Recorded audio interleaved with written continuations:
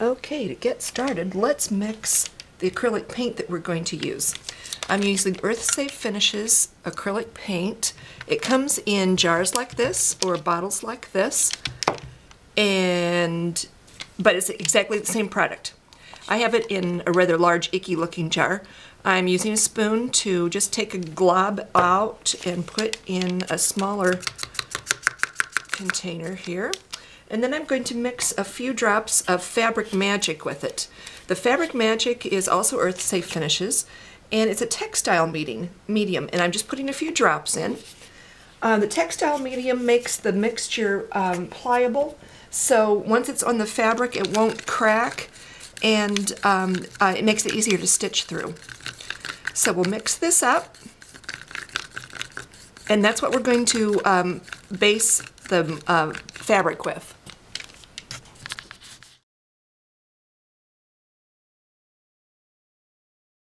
We are working on 100% cotton twill. I like the twill because it's very durable. The weave of the fabric will put up with a lot of wear and tear. I'm just getting a scoop of the paint on the paintbrush and just kind of slapping it around. The goal is not to create an even coverage like you would with gesso on a canvas. We are just putting this on as a background. And I'm going to do this unevenly over the entire surface of the fabric.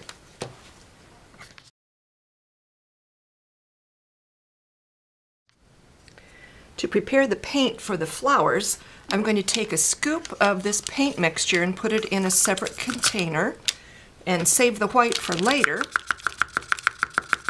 And we're going to use the colorant. The colorant, Earth Safe Finishes colorants, are liquid pigments that act like dyes. And it comes in a child-proof cap, which is always annoying, but there we go. It comes in a dropper bottle, and we're going to add let's add 2 drops. This stuff is really concentrated, so it doesn't take much to mix the color that we want. And you see we have a nice pastel-y, let's add just 1 more drop there, make it a little more vivid. There we go. And now we're ready to paint.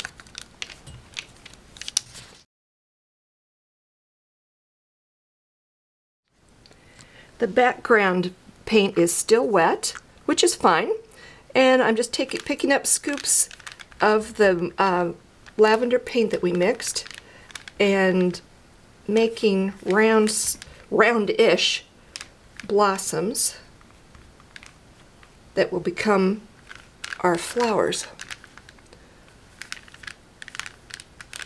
Right now it just looks like a blob, doesn't it?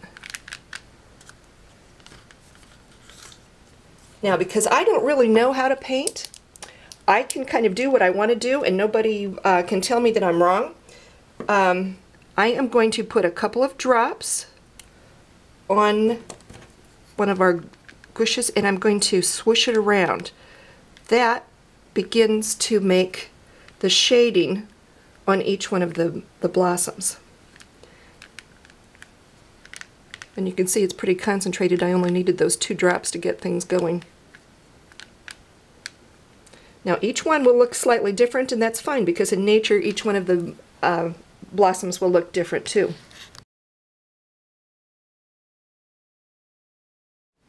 Okay, now to add the highlights, I'm using the white paintbrush and swooping in here and just adding a little blending until I get an image that I kind of like. And I'm going to add some around the outside too. And now they're going to be looking like they're overlapping, which is what I wanted. You can see that lavender is tinting the white around the outside, which is exactly what I wanted it to do.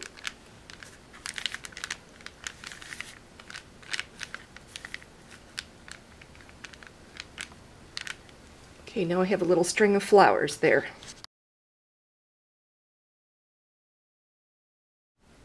As as you can see, I've added some more flowers along this vine, and I've taken that little cup of white acrylic paint mixture that we had, and I've thinned it down a little bit, because the last thing we're going to do before we let this dry is to splatter some white paint around on top of the flowers, actually the whole surface, and it flicks better if it is thinned down just a little bit.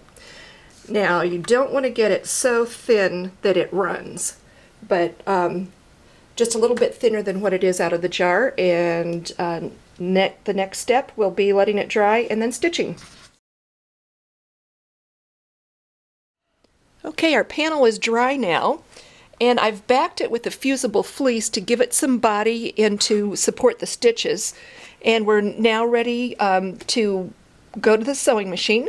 I've dropped the feed dogs on the sewing machine and replaced the presser foot with a darning foot or a free motion foot, and I have a solid colored purple thread in the top and a neutral in the bottom.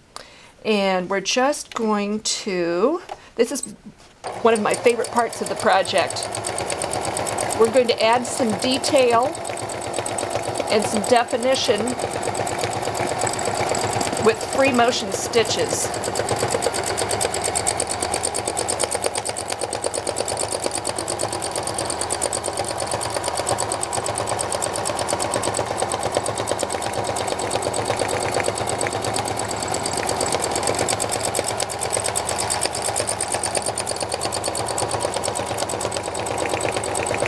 Spiraling into the center and then back out.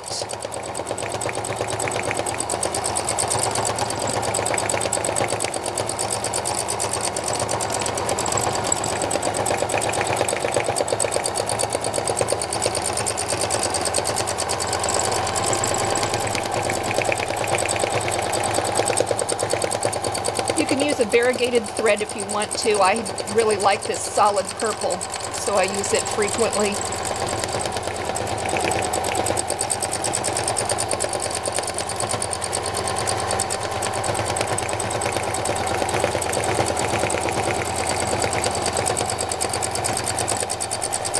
And you can add as much or as little stitching as you want to.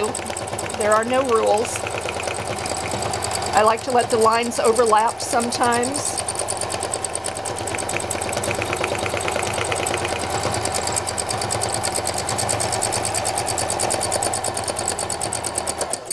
There, that flower's done.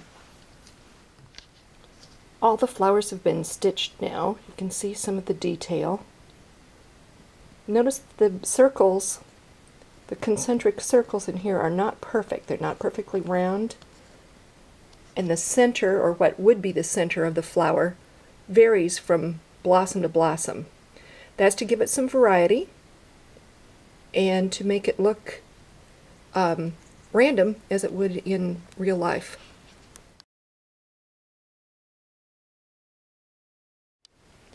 I replaced the purple thread in the upper sewing machine with the variegated green, and now I'm adding free motion leaves and tendril shapes. The free motion stitching is finished on the panel now. We have purple blossoms and some green leaves and tendrils.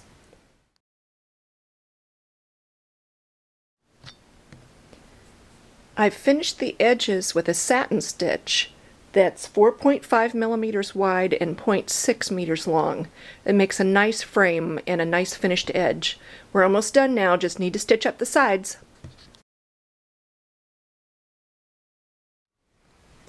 Stitching up the sides is really easy. We're just using a plain straight stitch, nothing fancy, and going through all the layers. Be sure and anchor at the beginning and the end of the seam so you have a good sturdy side seam.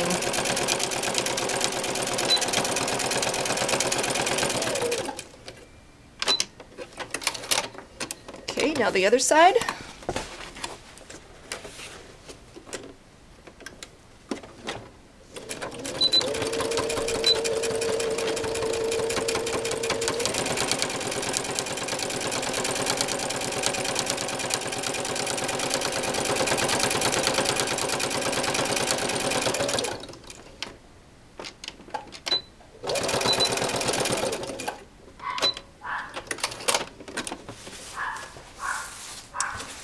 And we're done.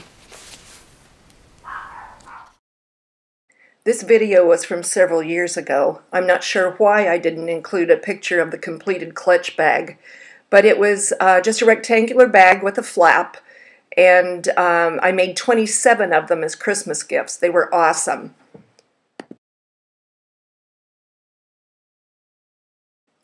I'm putting some notes in the comments below about the needle size and what I use to prevent skip stitches. I hope you've enjoyed this video. It obviously isn't the swiping video that I wanted to show you, but I'll get that up as soon as possible. In the meantime, I hope you like it. Please click the like button and the subscribe button, and visit Earth Safe Finishes. I put a link in the comment section below.